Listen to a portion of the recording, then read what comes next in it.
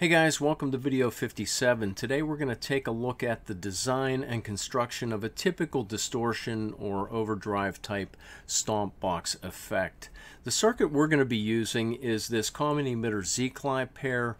We looked at this originally back in video 51, so if you want a refresher on it, go back there.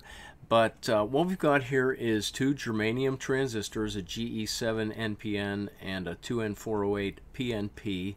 And when we connect these up as a Sziklai compound transistor, we have effectively a beta of about 5,000.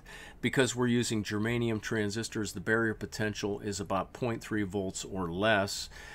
The emission coefficient is approximately 1.5, and the thermal equivalent voltage is also about 26 millivolts as usual. Now, if we go through the analysis of this amplifier, the numbers we come up with are approximately ICQ of 2 milliamps, VCEQ of 4 volts. Our emitter dynamic resistance is about 20 ohms. The effective AC collector resistance, that's R4 in parallel with R6, is about 1.7 k ohms. We've got an AC external emitter resistance of 0 ohms because we fully bypassed the emitter. The input resistance looking into the amplifier through C1 is about 57 k ohms. So a source that's driving it through the input jack is going to see R1 in parallel with that, so that'll overall be about 35 k ohms input resistance, which is pretty decent. The voltage gain of the amplifier theoretically is negative 85. In practice, it probably could be anywhere from around 70 to over 100, which is in any case pretty good for our application. And our clipping points are 3.4 volts positive and 4 volts on negative peaks. Now, the circuit itself is pretty straightforward. On the input, I'm using a stereo jack to control power. It switches the negative side of the battery in and out of the circuit, so when we don't have a jack inserted, the circuit is not powered up. We're using an LED as a power indicator, and I've got a pot on the input to control the level that is driving the Sziklai pair.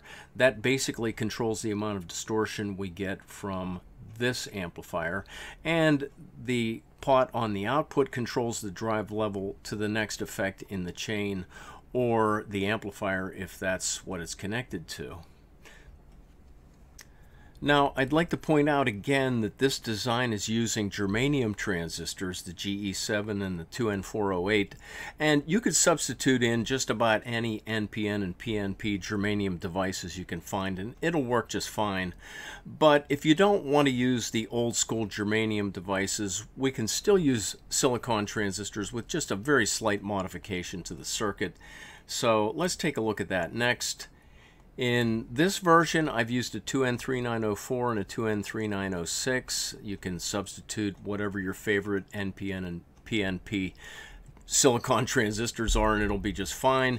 The only thing I changed was I increased the value of R3 to 180 k ohms to compensate for the increased barrier potential, the base emitter junction of the silicon transistors. If we go through the analysis here, we get an ICQ of about 1.6 milliamps, a little bit less than the 2 milliamps of the previous version. And that gives us just a little bit lower voltage gain, but it's still high enough to do the job. So if you'd prefer to use silicon devices, this is a good option for you. Now, one thing you'd probably want to add to the circuit is a stomp switch to either bypass the effect or not, and let's take a look at that next. So over here we've got the next version of the circuit. I'm using the germanium transistors, but you could use the silicon version if you wanted. And I've added in the 3-pole double throw stomp switch. It's shown here, and this is the pin designations I'm using for the circuit here. Switch 1, S1, is used to control the power to the circuit. It switches the positive rail versus the input jack, which switches the negative rail. And basically it turns off the effect when we're in the bypass mode so that we're not draining the battery down. And we can see that S2 When it's in the A position, S3 is in the A position. We're going through the effect. When we stomp on the switch, S1 goes to position C, S2 and S3 also go to position C. We turn off the effect and we bypass it.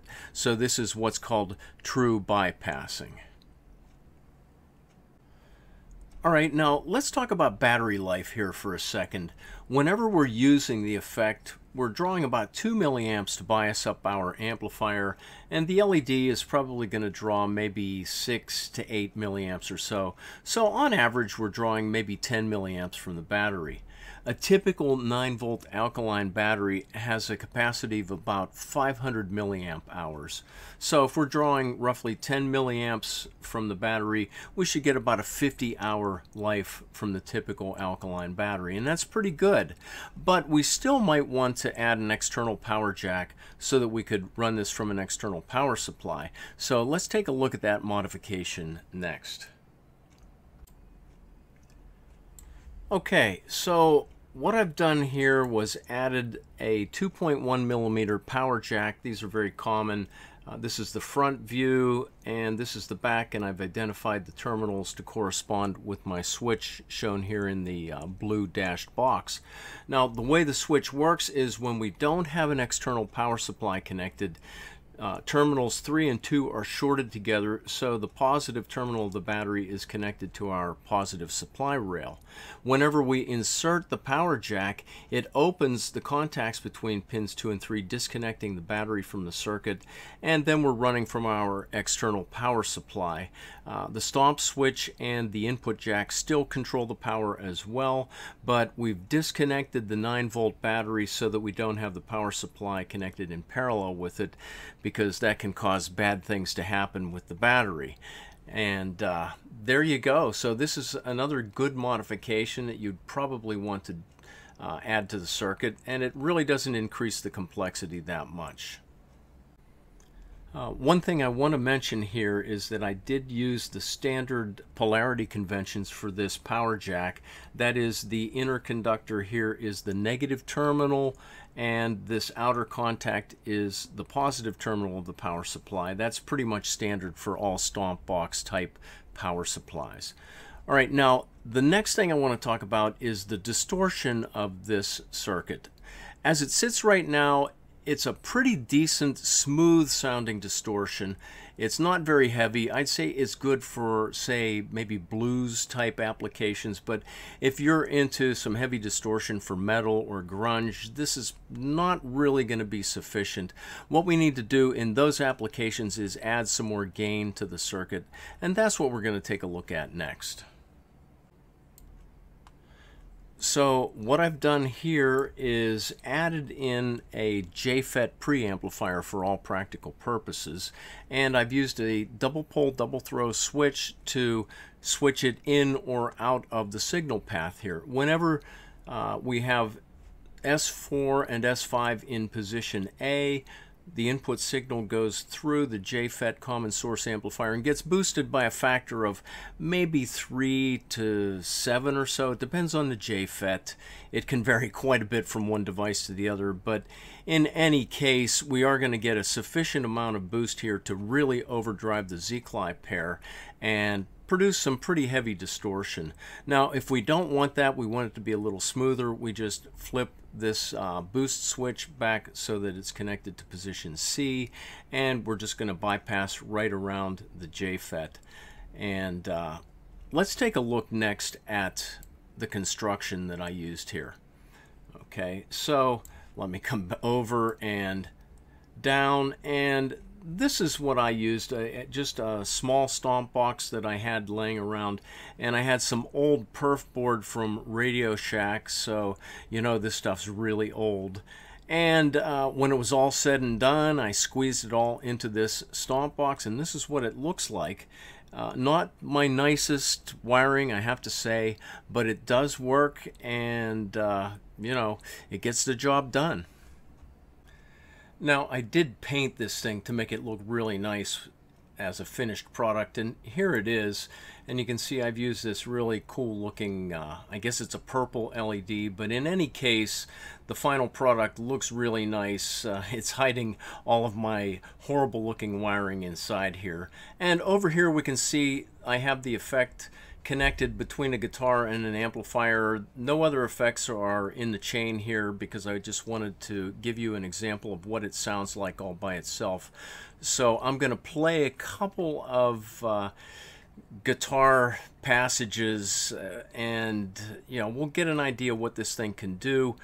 And I have to give my apologies to Eric Clapton and David Gilmour, but here we go. Sound sample clean.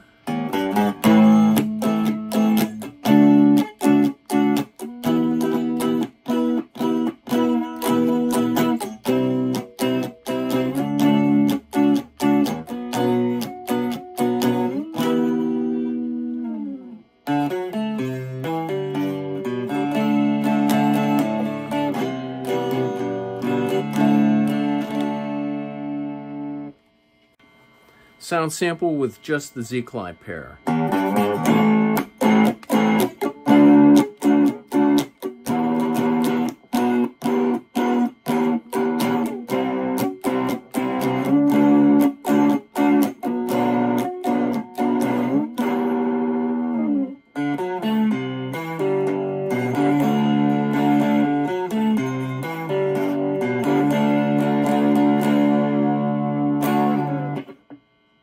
Sound sample with JFET Boost.